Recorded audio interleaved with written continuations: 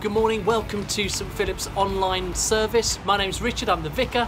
I'm Emma, I'm a youth worker, and today we're going to be celebrating Harvest. And so to begin with, we're going to start with worship as we celebrate God's love and faithfulness and provision. Let's worship together.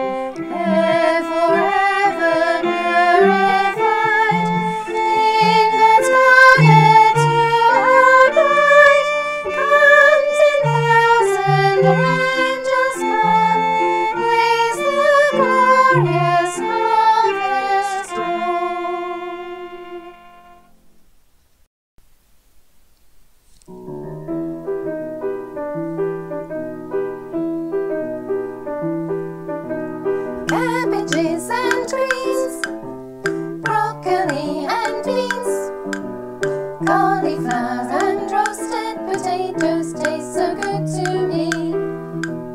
Apricots and plums, ripened in the sun, oranges and yellow bananas, good for everyone. It's another harvest festival, when we bring our fruit and vegetables, 'cause we want to share the best of all the good things that we've been given.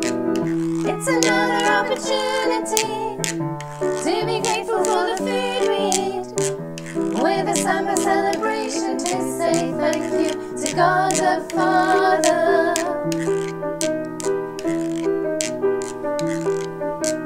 Golden corn and wheat, oats and sugar beets, fluffy rice and tasty spaghetti, wonderful to eat. Coffee, cocoa, tea, growing naturally, herbal plants and all kinds of spices, very nice indeed. It's another harvest festival, when we bring our fruit and vegetables, 'cause we want to share the best of all the good things that we've been given. It's another opportunity to be grateful for the food we eat, with a samba celebration to say thank you to God the Father.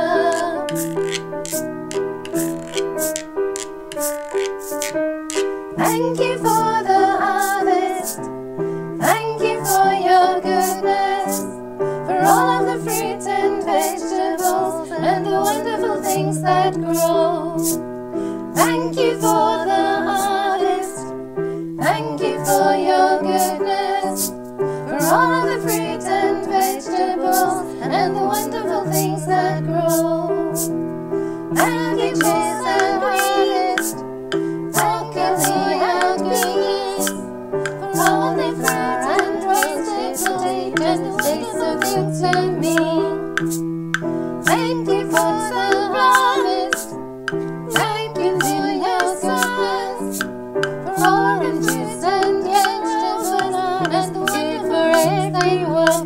It's another harvest festival when we bring our fruit and vegetables, 'cause we want to share the best of all the good things that we've been given. It's another opportunity to be grateful for the food we eat, with a simple celebration to say thank you to God the Father. God the Father.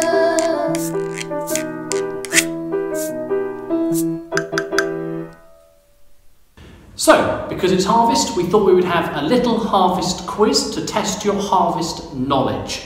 Be prepared for some fairly random questions, and you might want to make sure you've got a pen and paper with you just to bring in a little bit of family rivalry into this moment. So we're going to kick off with question 1. Emma. When peas are harvested, how long do farmers have to get them from the fields to the freezer to maintain ultimate freshness? Is it A, 30 minutes, B, 2.5 hours, C, 6.5 hours, or D, 12 hours? Tricky one. Question 2. The harvest moon is the full moon closest to the autumnal equinox, when night and day are equal in length. What is the name of the full moon that comes after it? Is it A, hunter's moon, B, deer mating moon, C, red plum moon, or D, the frost moon? Question number 3. In a much celebrated April Fool's spoof in 1957, the BBC filmed spaghetti crops being harvested. In which country did they claim that the crop was grown? Was it A, Switzerland, B, Italy, C, Turkey, or D, Wales? Question number 4. Crop over is the name of the harvest festival in which country? Is it A, South Africa, B, New Zealand, C, Barbados, or D, Zambia? Question number 5. What is special about the harvest mouse? Is it A, it's the world's smallest rodent, B, it has a prehensile tail, C, it can only be found in Yorkshire, or D, all of the above? And here we have the final question. Question 6. Many apple varieties are harvested in the UK at this time of year.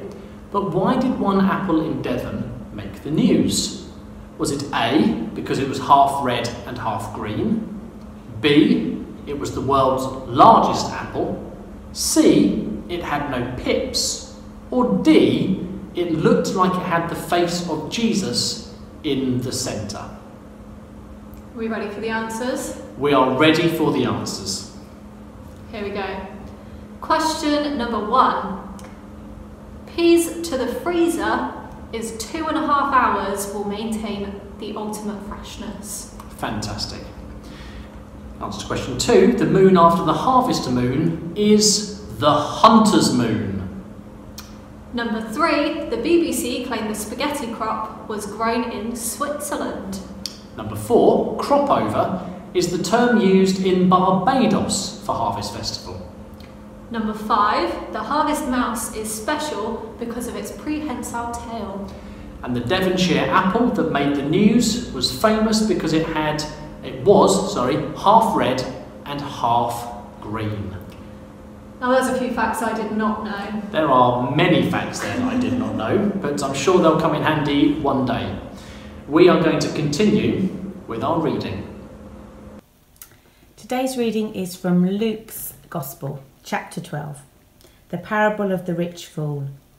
Someone in the crowd said to him, "Teacher, tell my brother to divide the inheritance with me." Jesus replied, "Man, who appointed me a judge or an arbiter between you?" Then he said to them, "Watch out, be on your guard against all kinds of greed.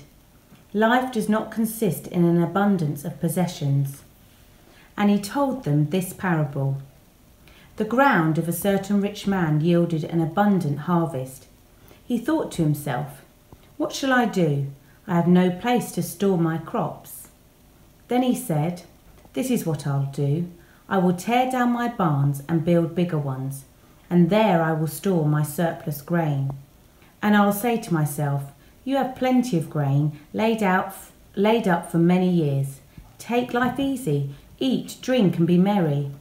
But God said to him, "You fool, this very night your life will be demanded from you. Then who will get what you have prepared for yourselves? This is how it will be with whoever stores up things for themselves, but is not rich towards God."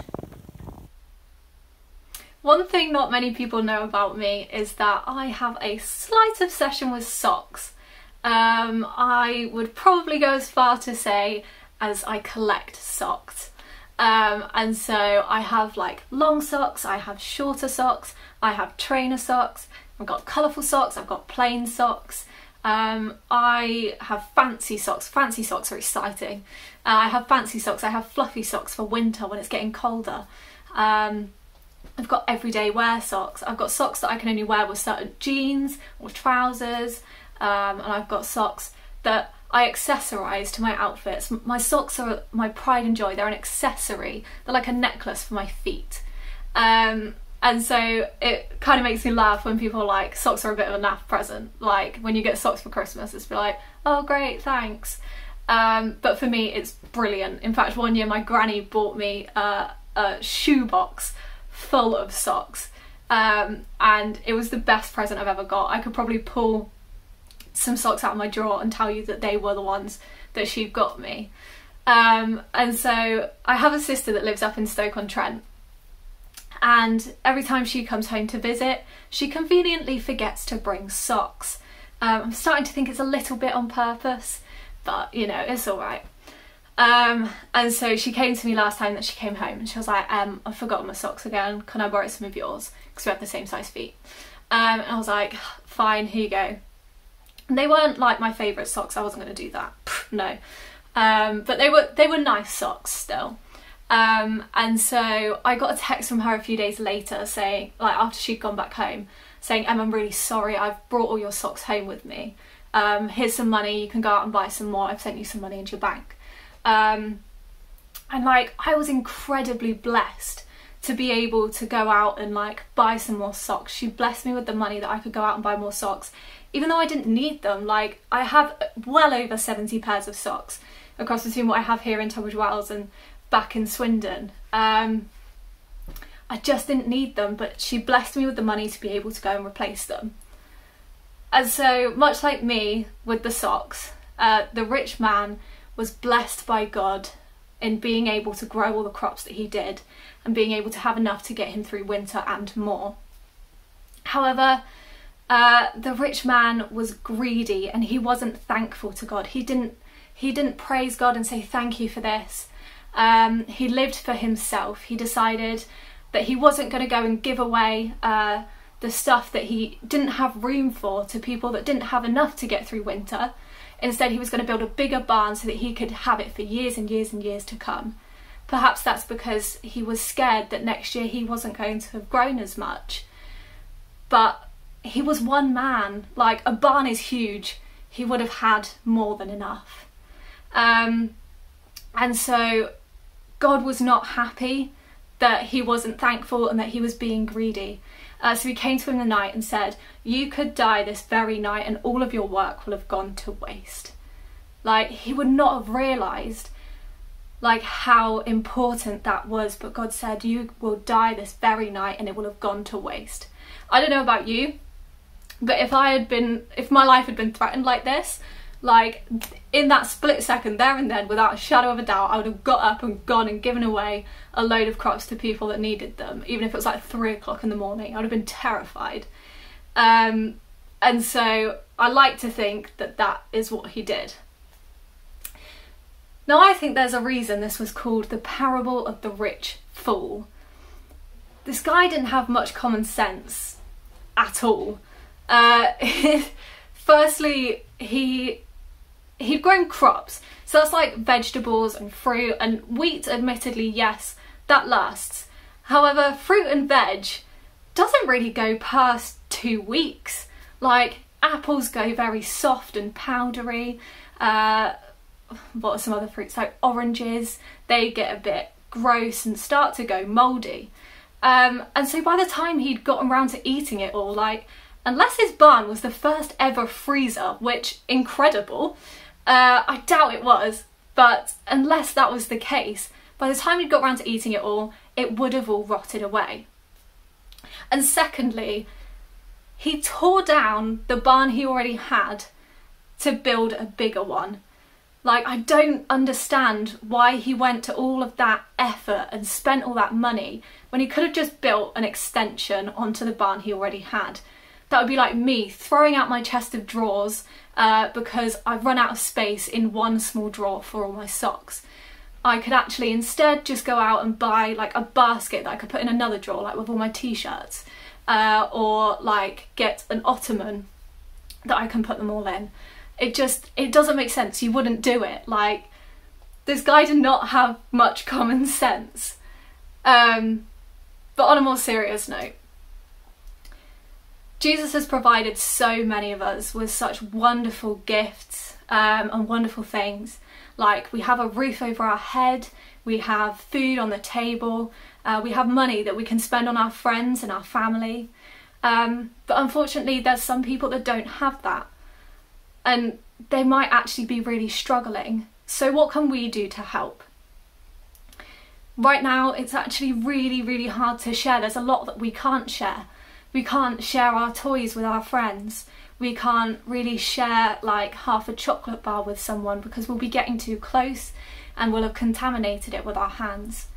But actually, there's a lot we can still do. We can give money to charities that are helping other people. We can smile at people in the street. We can say a few kind words to just make someone's day and give them a little bit of like something just to make them happy. And Jesus told us to love everyone. Jesus told us that we should love everyone as much, just as we should love ourselves. So I don't know why it seems so hard for us sometimes to share. And it is a hard thing to share. It takes a lot of bravery, especially giving money to charities. Sometimes maybe we're not sure whether we'll have enough. Like, if we give to charities, we're not sure that we'll then have enough to buy food for the next week for our family. Or maybe you're scared to share your toy with someone. You're scared that it'll break. But actually it probably won't, and it'll make the other person extremely happy. Now, in normal times, you could share like a chocolate bar with your friend and that'll make them really happy, even though sometimes you want that whole chocolate bar to yourself because it's going to be so delicious. And so I didn't want to share my socks with my sister because I knew that she might accidentally take them home, which she did in the end. But actually it meant that she didn't have really cold toes the whole time that she was home. She could wear shoes comfortably and it made her happy. And it showed her that I loved her and I cared about her. And so maybe we don't always have to share money and food. That isn't something we have to do all of the time. But we can still share a smile, or we can share some kind words, or we can, if we have the money to spare, give money to people that are going to help, or give food to a food bank or the community larder here. There are still a lot of things that we can do. So last week I asked some of the young people what harvest meant to them, and this is what they said. Harvest is a time to share and to say thank you to God and ask for forgiveness. Harvest is a chance to think of what you have and what others may not have and think how lucky you are. Harvest is a celebration. Harvest is an opportunity to see what God has given you in material items and how we can share them with others. I'm just going to say that again. Harvest is a time to share and to say thank you to God and to ask for forgiveness. Harvest is a chance to think of what you have and what others may not have and think how lucky you are. Harvest is a celebration. Harvest is an opportunity to see what God has given you in material items and how we can share them with other people. Let's pray. Father God, I thank you so much for what you have given us and for your word. And Father, I just pray that you give us confidence to share things from now on, that as we go into tomorrow, we'll go into it with a willing heart.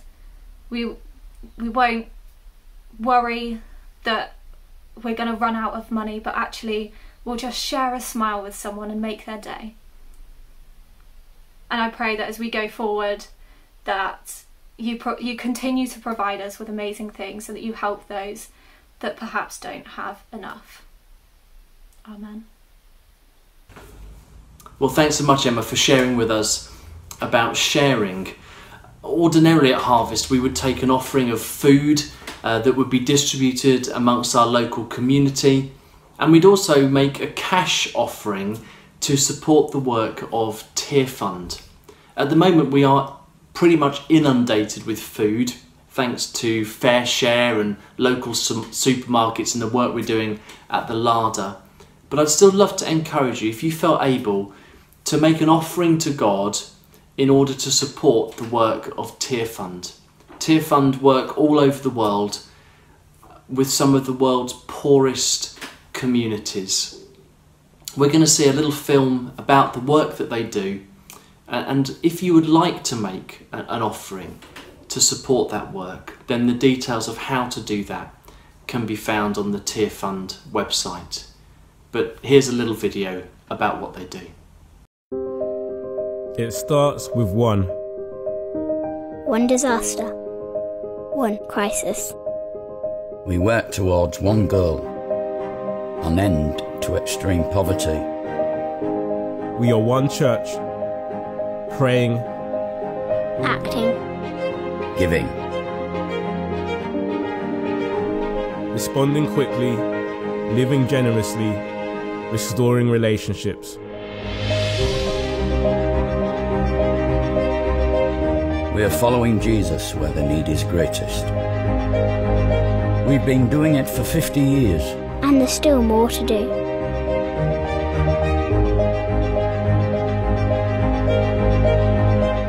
No matter who we are, Where we're from, We won't stop until poverty stops.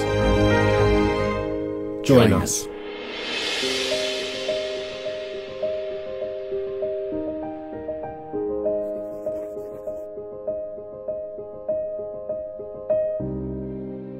So for our harvest prayers today, we're going to be using some of the bread that we had from this week's community larder as visual aids. And so let us pray. Father God, we come to you this morning to give thanks for your world, to pray for those in need and ask that your kingdom will come. And we start off with this farmhouse loaf, which reminds us very much of the barns that we've been thinking about in this week's reading. And it's a large loaf, the farmhouse loaf, and it reminds us of God's bounty and provision. So Father God, we pray for your creation, for a world that is groaning beneath the weight of exploitation and greed. We pray that governments, corporations, and we ourselves will do more to protect your world. We give thanks for the earth, its beauty and abundance, and ask for forgiveness for the times we have wasted its resources and not cared for the environment as we should. May we always remember to be thankful for all that we have been given and for those who produce our food. The next I have a wrap, which is thin and been rolled out and stretched and has been under a lot of stress to make this. And so we pray for all who feel they're at breaking point because they have too much to do or because they're in pain. Help us to recognise our limits, to rest and seek your peace. And now I have a bagel, which has a hole in it, and it reminds us of those holes in our lives when we feel something or someone is missing.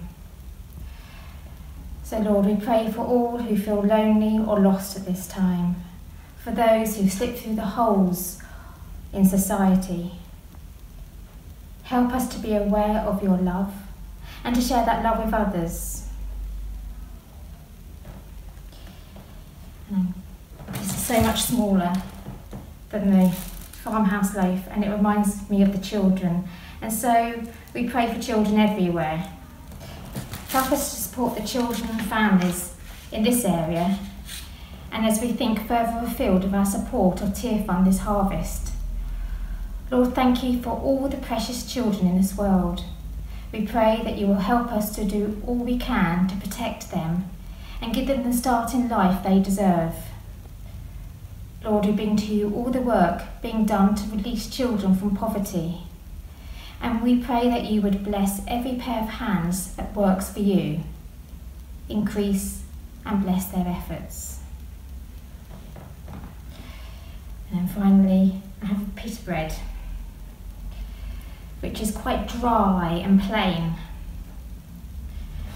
And this reminds us of the places in the world which are dry, where crops do not grow easily, and where just having enough to eat, however plain, is a luxury. And as we think about the work of Tear Fund today, Lord, we pray your blessing upon their work and use this prayer supplied by them. Father God, we pray for people living in poverty. We know that poverty is detestable to you. Please spread your redemptive justice upon the earth. Help us all to do more to help those less fortunate than ourselves and challenge the systems that keep people locked in poverty. Help us to support them however we can, through our prayers and our giving. The earth is fruitful. May we be generous. The earth is fragile. May we be gentle. The earth is fractured. May we be just. Creating God, harvest in us joy and generosity as we together share in thanks and giving. Amen.